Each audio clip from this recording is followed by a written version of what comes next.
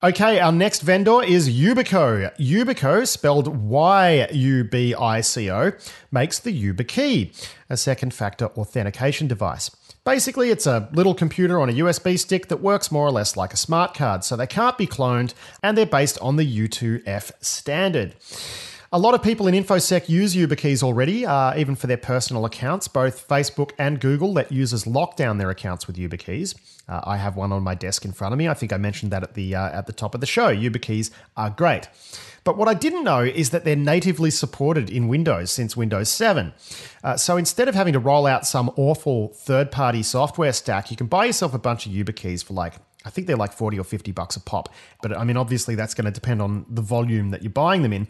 But yeah, you just buy them and you start using them. For a lot of enterprises, that's going to solve some of their problems right away.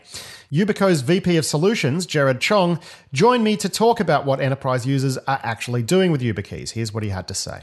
So there are 4 major areas that enterprise customers use a YubiKey for. First, computer logon. Second, web applications, which is, you would do that as well as a consumer, which is getting to Facebook. But in an enterprise setting, you would also get to web applications. Then it's also very common to add on to be remote access, which is VPN, RDP, and all these VDI systems that you want to get to. And then the fourth sort of use case that we really seen a huge uptick is privileged access as well. So a typical enterprise deployment would involve usually one or more of these use cases that the customers would want to solve. And it would also involve one or more protocols that YubiKey can perform.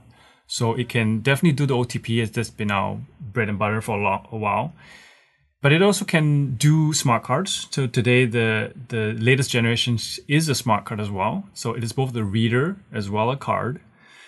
And I think the industry has heard the term security key. I know I've heard it on your show many times, or recently quite a number of times.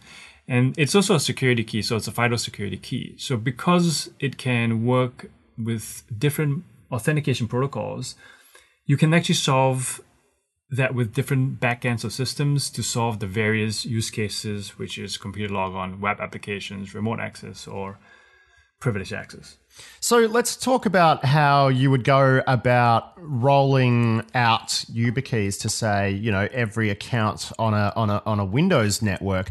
I mean, how do you do that? I'd imagine that, okay, sure, you're very well known for making these devices. Most people know the devices from, consumer services. But if you're an enterprise authentication group, what's involved in switching over and using something like YubiKey for authentication?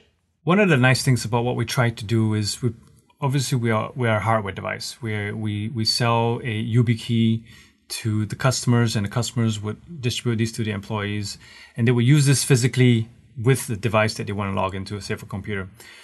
One of the key areas that we try to really work on is to work with existing systems that customers already own. So what do we mean by that is that we work really hard to support these multiple various protocols that we have on the YubiKey.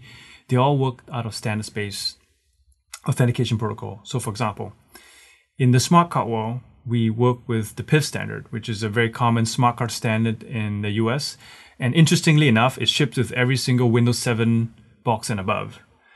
And we plug right straight into the Microsoft ecosystem if you're going to deploy smart cards with Microsoft, which means that if you had a Microsoft AD, which I would say 99% of enterprise customers have some type of Microsoft environment, then it would be more of a configuration effort to get the YubiKeys to work with something that the customers have already bought. So a very typical deployment of YubiKeys as a smart card is to configure your Microsoft ADCS, your certificate services, to enable provisioning of user certs onto the YubiKey.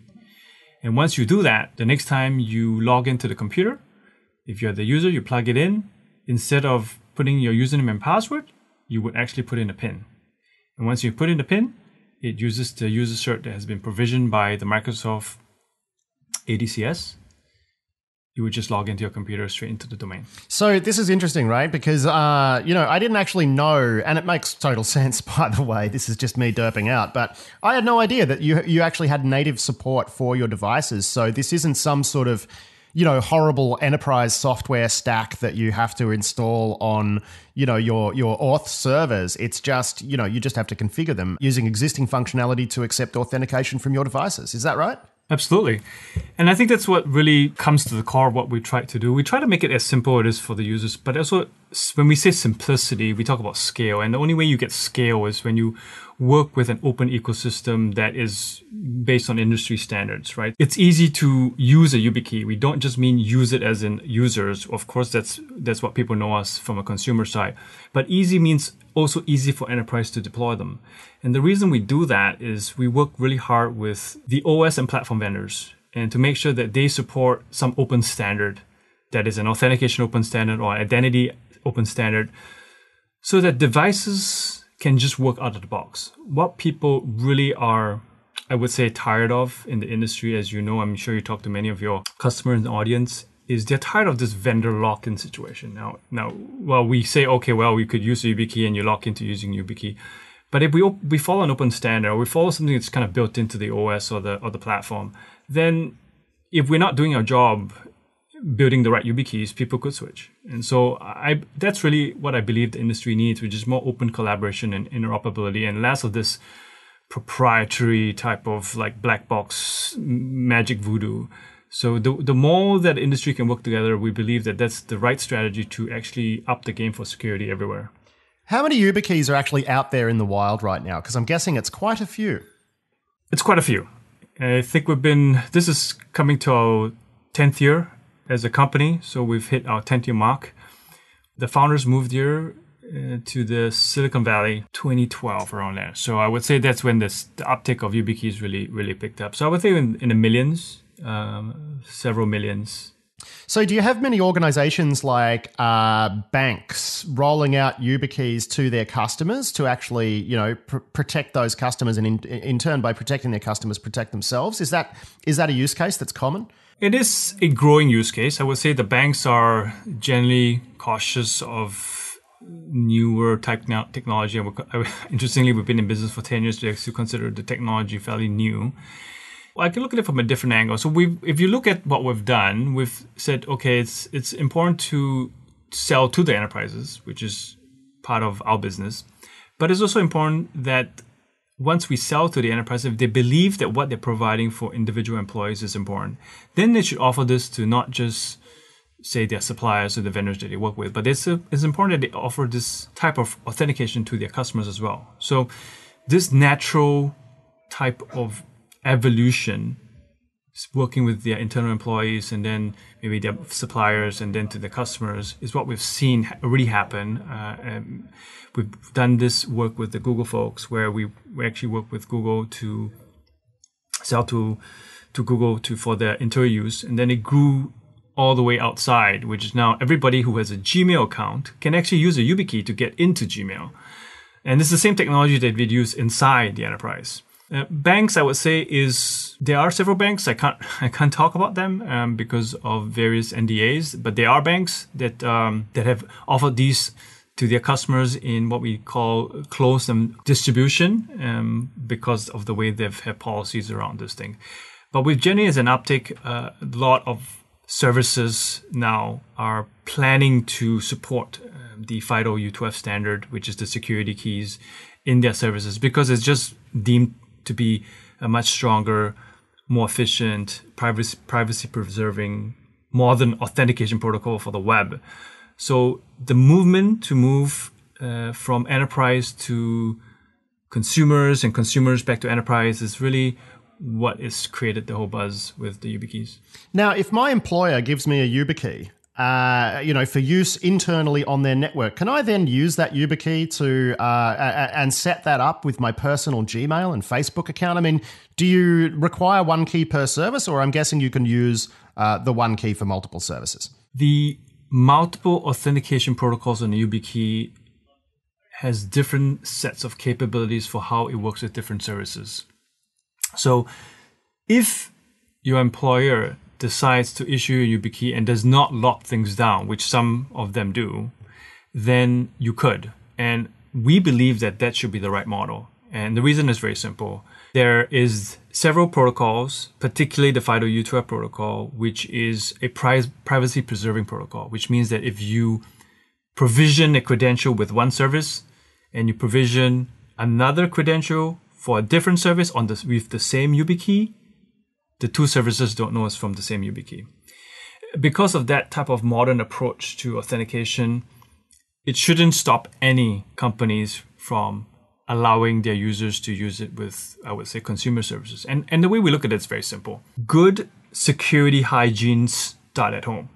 Now, if your employers give the opportunity for the employees to use it at home and they are just doing it every day, then they would be just much more aware of just how to use security products when they get into the organization. So good hygiene at home really continues to translate to good hygiene within the enterprise environment. That makes absolute 100% sense, but it is up to the organizations, is it, whether or not they lock the YubiKeys to certain internal services and they say, no, this is your work YubiKey, you can't use it for anything else. That is true. So ultimately, it falls on the policy of the customers. We do advocate for having a more open policy, but yes, ultimately it's up to the customer. So sometimes we do have users saying, here's my personal YubiKey, and then here's my corporate YubiKey. They look the same, so I differentiated them with some nail polish. One thing we didn't cover, Jerrod, is actually how you would go about using one of these in a web application that you might design, right? So, we mentioned, our banks using them and things like that. Say I'm designing a web application for my enterprise. I've got a lot of high-value users. I want to make sure that those accounts are very, very secure, and it's well within my budget to provision a hardware token to those users. How do I then actually integrate something like a U2F, YubiKey into my web app? Is that do you provide a developer kit, or again, is this all relying on standard libraries and things? So when we talk about the FIDO U2F protocol, it's an open standard we co-created with Google. So we have a lot of libraries on how to create your own servers. They're obviously commercial out-of-the-box products, what we call FIDO authentication servers. But if you're a big bang, you probably want to first investigate the protocol, and second of all, investigate the open source tools that we have. We have a lot of open source libraries as well as reference servers. So most big banks or most big services, they would actually review all our code on GitHub and ask us questions like, how does this work? Why does it work this way? And we actually give guidance on that. And we do give them keys to test. We also give them help if they run into some challenges. And sometimes it's an interesting combination of they've got something unique in the environment that they need to address. For example, one of the interesting discussions about how should they think about recovery in this new model, or how should they think about what the experience is going from different type of browsers and OSs or devices. And we give them guidance on how we've seen other people do it. Obviously we work with some of the big ones already in the recent years, like, Google, Dropbox, Facebook. So we've kind of got a pretty good sense of what it is to implement this service from a scalability perspective. But every business has their own requirements. So we try to work with them using what's existing out there. And typically all the software that we give to the customers are more or less open source and free. Jerrod Chong, thank you very much for joining us here on Risky Business to have a chat about YubiKey stuff. I'm a big fan. I've got one sitting on my desk in front of me. So thank you very much. Thank you very much, Patrick. That was Jerrod Chong of Yubico there. And there you go, an open standards-backed second factor hardware device that fits on your keyring and is natively supported by Windows. And you can use it for your Facebook and your Gmail accounts. So I think I've said enough. You can find them at yubico.com, spelled yubico.com. And that is it for this edition of Snake Oilers. The next round of Snake Oilers interviews will kick off in November. If you are interested in participating, do email sales@risky.biz. I'll be back in the weekly show in a couple of days, but until then, I've been Patrick Gray. Thanks for listening.